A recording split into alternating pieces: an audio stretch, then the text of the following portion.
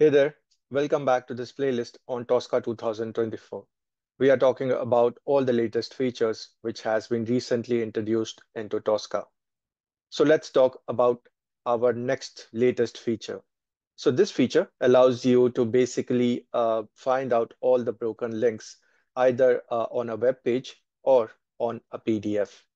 So interestingly, this feature has been long awaited because we always need to check all the links on a particular web page, or you also want to check it on a PDF file.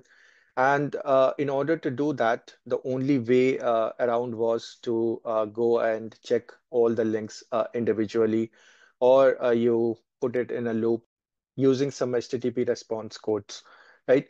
Now, this has become a lot easier now. Now you can just use inbuilt module, which has been developed by Tosca and added into the Tbox modules. And from there, you can use them to verify any broken links in your web page or your PDF page in few seconds. So let's see how we can do this. So again, the prerequisite is always that you have already upgraded to the latest version of Tosca because these features wouldn't be available in the older versions of Tosca, right? So let's go ahead and open our workspace. And here we were working on this folder, which is 2024 features. Let's go ahead and add another test case here. And we are going to call this broken links. Okay. Now, if we go ahead and look out for the particular test step or module which we are looking for. So if you search for broken links, you will see there are two modules. One is the check PDF for broken links, and one is check web page for broken links. So if you're working on your PDF documents, then you can use this module. And if you're working for a web page, you can use this particular module. Okay. So if I click on this, so here if I expand these parameters, so there is the search criteria. So this will help Tosca to put some criteria behind where it wants to search for broken links and what it needs to search for, right? So here we have to provide the title of the web page.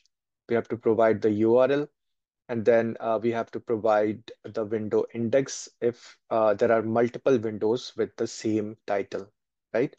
You can also ignore the errors if you want.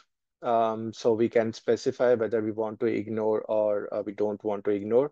By default, it will not ignore any particular errors. But if you want to bypass some errors, if you know that these are expected, you can specify it here so that it will ignore any specific errors, right? So let's go ahead and try out any particular web page where we might find some broken links. So for this, I'm going to use the demo web shop, okay, from Tricentis. So we'll use this particular website to check whether it has got any broken links, right? So here, if I go ahead and put the URL now, this is the URL. And then the title, if you look here, the title is demo web shop, right? So we'll put demo and then we can use some regular expression here. Okay.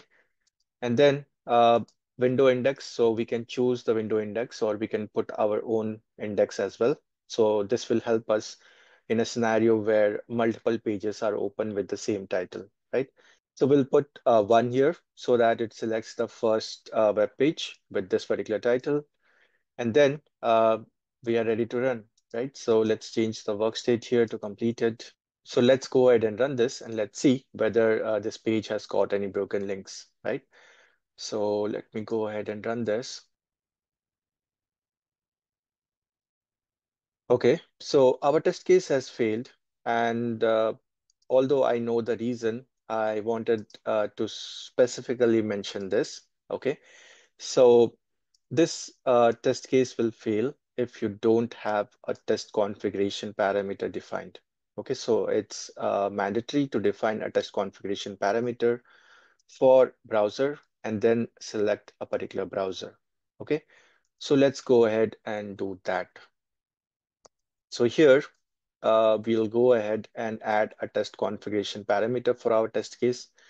So here we will add and we'll select the parameter name as browser, and in the value we can select it as Chrome. Okay. So now if I go ahead and run this, this should pass.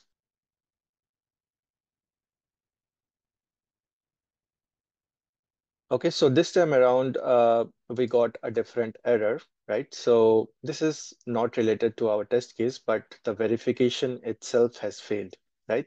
So that is what we expect. If there are any broken links, we want our test to fail. So if we look at the log info, you will see one unique link returned errors during verification. It was failed because the status code was 403. So any status code which is not in the 200 range will be considered as a failure, right? And here it is also stating that it has successfully verified 61 unique links. So this is how you can verify all the links on your page within a few seconds. So here you can see it was executed in 8 seconds, and preparing this test is not very difficult. It's pretty easy here, right? So this is how you can check your different web pages or web applications for broken links, right? Now, if we want to check for broken links on a PDF, right? So that also can be done. Now for that, there is a different module. So let's search for broken links. And this time around, it is check PDF for broken links. Okay, so this will check for broken links in your PDF. And here we need to specify the PDF file. So I'll select a PDF file, which I have prepared with some broken links. Okay. And then here again, there is an option to ignore the errors. Okay. So right now I don't want to ignore the errors. So let's go ahead and run this.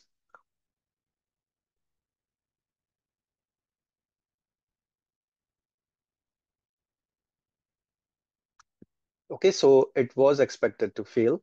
Um, and let's see what's there in the log info. The verification has failed. It will also tell you which links failed the verification. Okay, so these are the links which are present on the PDF, which failed the verification step. And it was also able to successfully verify 50 unique links, right? So that's how you can very easily check for broken links either on a PDF or on a web application. So this has been a long awaited feature, I would say, and it makes our job a lot easier to verify links on a web page or on a PDF page. That's all for this particular video. If you have any questions, then please leave it in the comments. If you like this video, then please subscribe to our channel. Thanks for watching, and I will see you in the next video.